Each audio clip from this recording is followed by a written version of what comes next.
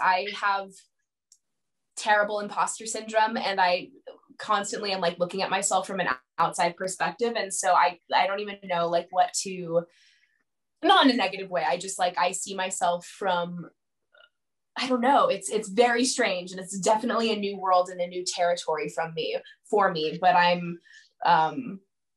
but I'm really, really so grateful for this experience. And everybody here is so nice and so supportive, and it really feels like a family, which I think is also why I have a hard time seeing like the fact that the show is out in the public, because we're so secluded here with just our little family, and it's such like a safe, comfortable environment that all that other stuff is just so like, crazy to me. But the last couple of years have been insane.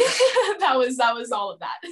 I think it's been exactly 2 years when you guys started the first season of production or shooting. That's crazy. Mm-hmm. Oh my God, you're so right. Literally today, 2 years ago, we started Valentine's Day 2019. Whoa. I didn't even know that. Yeah, that's pretty amazing. That's crazy. Yeah.